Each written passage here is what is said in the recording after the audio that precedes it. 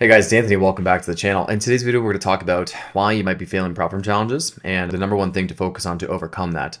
Or possibly you can't get that first payout. You passed, but you're just struggling to get that first payout. This is the video for you. So make sure you stay all the way to the end. Real quick, I've been trading for 4 years. It took me just over 2 years to become consistently profitable. Lots of trial and error, lots of lessons learned, lots of pain, but over time I became more consistent. And I believe that you will as well if you're not already. So without further ado, let's dive into this video. Hit that thumbs up button if you appreciate it. It lets me know you like these kind of videos and I can keep making more of them. And now let's dive into it. The number one reason why most traders fail prop firms consistently and will continue to is due to a flawed trading plan. And what I mean by that is not having correct sizing. If you just think about this with prop firm trading accounts, most of the prop firm accounts we're going to be using are the 50K accounts. The 50K accounts have the best drawdown to reward target that you have to hit. And that could be either 2,000 or 2,500. So if you have a $2,000 drawdown or $2,500 drawdown, you have to ask yourself, okay, I've backtested, I've gotten this strategy, I've built my edge, and my edge is profitable over months and months. But the problem is we're trying to pass these prop firms in 1 week or 2 weeks or 2 trades. And if you think of it logically, it's like, why would you, if you had your own personal account, you would never risk your entire account in 1, 2, or even 3 trades. And if you did, that you're going nowhere in trading. So I think it helps to relate these prop firm accounts to what would you do if it was a real account. And what I mean by that is you don't have a 50K account. Like obviously we understand that we have a $2,000 account or a $2,500 account because that's what the drawdown is. So if you have that in your head, like, okay, I have a $2,000 account because that's my drawdown.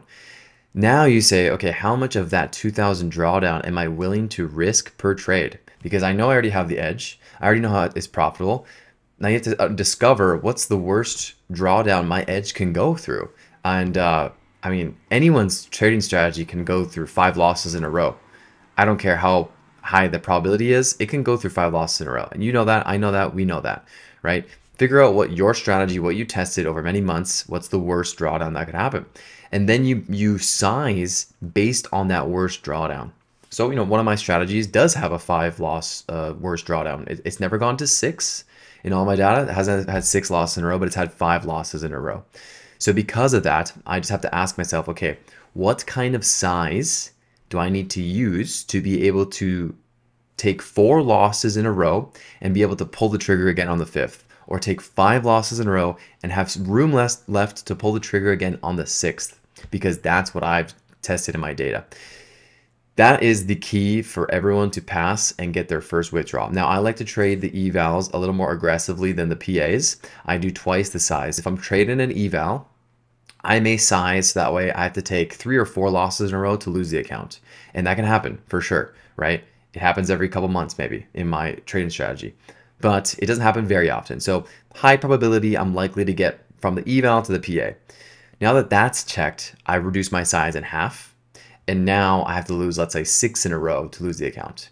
And it might be possible for the strategy, right? But it's very unlikely, and I'm very likely to at least get a payout or 2 or 3 before losing the account based on that sizing. And that is the key, because I know my data, you know your data as well. Now it's time to match your sizing with that data.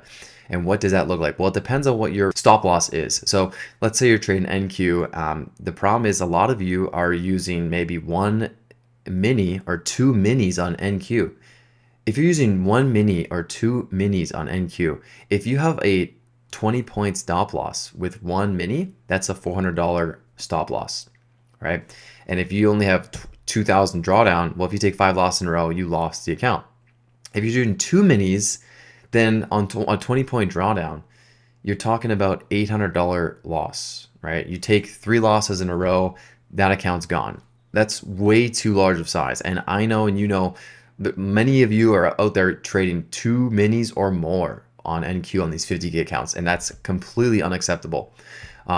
For me personally, what I do is I trade, let's say, about 1 mini on the eval stage, and then I get to the PA stage and I do like 6 micros or 8 micros. Like I really do far less size. I don't even do 1 full mini on the PA accounts, because that's where I am going to be having consistent withdrawals, and it shows. So all this to say, you can be more aggressive in the eval, but once you get to the PA, you want to have sizing where it's going to take more than 5 losses in a row to lose the account, preferably 6 to 10 losses. So go do your homework, go get all your back testing, get all your data, and then figure out, okay, what kind of size can I use?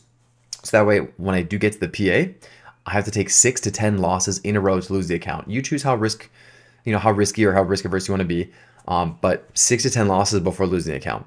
Do that, and then take a step back. Eval phase, minimum of 5 losses in a row. You kind of want to run it with, hey, I'm going to take a certain size, so that way I have to take 5 losses in a row to lose the account. And that size could take you 1 month to pass, but that's normal. 1 month to pass is normal. And God forbid it takes you 2 months to pass. At least you have the account and you're getting in the reps of following your trading plan 100%.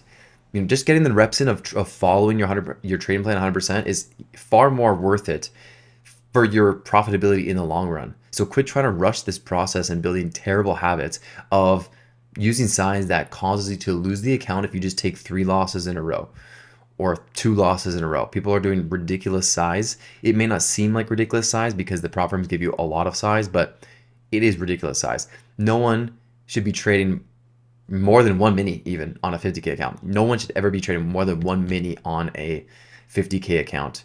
They should be likely anywhere between 3 micros and 1 mini. That's honestly the range for 50K accounts. Depends on how big your stop loss is. Of course, if you're scalping, if you're going for bigger stop losses and bigger targets, whatever that's going to be, do that homework for you. Let me know in the comments down below if this video helped you. Subscribe for more videos just like this one. Again, my goal is to help you become a more consistently profitable trader. Again, I'm just trying to help you be more consistent and get those payouts. Do the work. Let me know in the comments down below, and I'll see you in the next video. Peace.